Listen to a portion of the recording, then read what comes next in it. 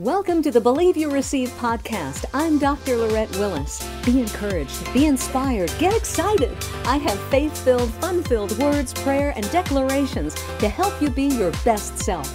Jesus said in Mark 11:24, "Therefore I say to you, whatever things you ask when you pray, believe that you receive them, and you will have them." Rescued out of a horrible pit. When I think of my life before Christ, I was definitely in a horrible pit in many ways. It reminds me of what the psalmist describes in Psalm 40, verses 1 through 3. I patiently waited for the Lord, and he inclined to me and heard my cry. He also brought me up out of a horrible pit, out of the miry clay, and set my feet upon a rock, and established my steps. He has put a new song in my mouth. Praise to our God. Many will see it and fear, and will trust in the Lord. Before I came to the Lord, I tried so many times to free myself, and I could not. There were times I tried willpower, mind power, and my own limited spiritual power to change my situation, and I couldn't.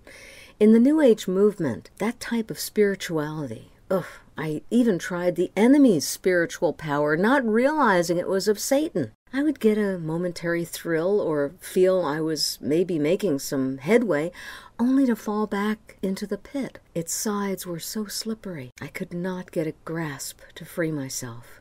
We cannot do what only God can do. Therefore, if the Son makes you free, you shall be free indeed. John 8:36. Oh, thank you, Lord, for lifting me up out of the pit and setting my feet upon the solid rock of Christ, the foundation that never shifts or slides.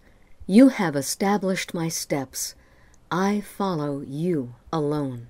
I open my mouth and sing a new song to you right now, unashamed. You have put a new song in my mouth. I love you, Lord Jesus. You are my beloved. I invite you to sing a song of praise to the Lord right now. Tell him how much you love him and how grateful you are that he rescued you out of a horrible pit. Hey, thank you for being with me today. To learn more about Praise Moves Fitness Ministry, go to praisemoves.com.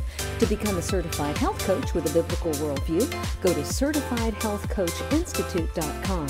And to learn how to renew your mind and retrain your brain at the same time, please go to betransformed.today. That's betransformed.today.